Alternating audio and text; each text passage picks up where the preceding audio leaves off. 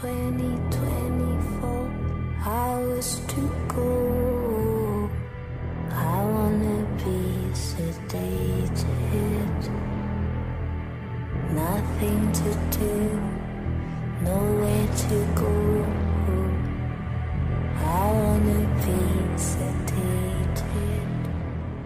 15 years ago, Gore Verbinski made a really fantastic psychological horror movie called The Ring. It was one of those movies that made Gore Verbinski a really good director of psychological horror. But it's been 15 years and we've still been waiting for a psychological horror movie from him. But finally, in 2017, he set out to make another psychological horror movie, which is called A Cure for Wellness. Now, since he made a psychological horror movie 15 years ago, is this one any good? Well, let's talk about it. The movie follows Dane DeHaan as Mr. Lockhart, a young, ambitious executive who is a part of a multi-million-dollar company. However, the entire company is about to go into an upcoming merger. So in order to do that, they need to find the company's CEO, located at a very peaceful but mysterious wellness center located in the Swiss Alps. So the board sends Dane DeHaan to go find the CEO. What may seem like a simple task ends up becoming a disaster, because as he goes to the wellness center, he gets into a major car accident. And the next thing you know, he wakes up in the wellness center as the wellness center's new patient. And when Dane DeHaan is in the wellness center, he suspects that something's not right going in the wellness center. As he goes along, he discovers the Institute's dark, eerie secrets. So it's up to Mr. Lockhart to not only find the CEO, but to solve the Institute's dark mystery and to make it out of the wellness center alive. So what did I think of the movie, you ask? Well,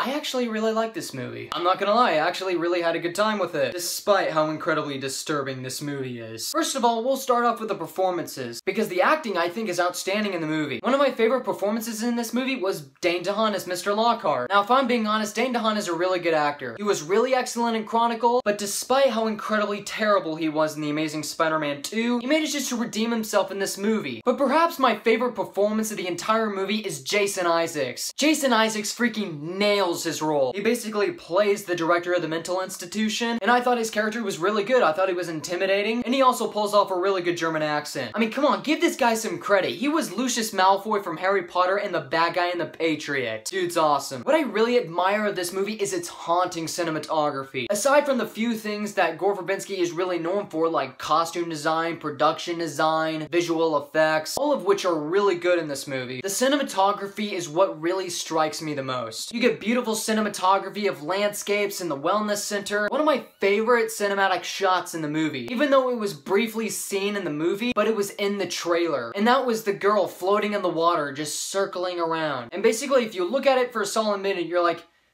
yeah, that's creepy. Because Gore Verbinski really uses a great, fantastic sense of dread. As soon as bad stuff hits the fan, it really does get into some dangerous territory. Now, is this movie perfect? Well, nah, it's not. I guess the movie was a bit slow towards the beginning, you know, kind of building up to the whole mystery of the movie. My biggest problem with the movie mainly has to do with the script. I mean, not to say that the script is terrible. I mean, I really like the story in this, but there are a lot of moments that are just kind of predictable. You can solve the film's twists within an hour 45 in a 2-hour and 26-minute movie. But despite how predictable some scenes can be, I was still along for the ride. Because mainly I was only concerned about the aftermath of the movie. How much Mr. Lockhart has changed, how was his sanity tested, you know, that kind of thing. So in the end, I actually really enjoyed A Cure for Wellness. Is it a movie for everybody? No, it's not. But I think what I actually got in the movie was just a really solid mystery movie. So for that, I give A Cure for Wellness a 3.5 out of 5. Even if you didn't like this movie, it's way better than watching a film that will make Gore Verbinski roll in his would-be grave. Alright guys, that is my review of A Cure for Wellness. Comment below, let me know what you thought about the movie. Find me on Facebook, Twitter, Google+, or private mention me on YouTube. And also, be sure to subscribe for more. My name is Nukem, and you have been blown away.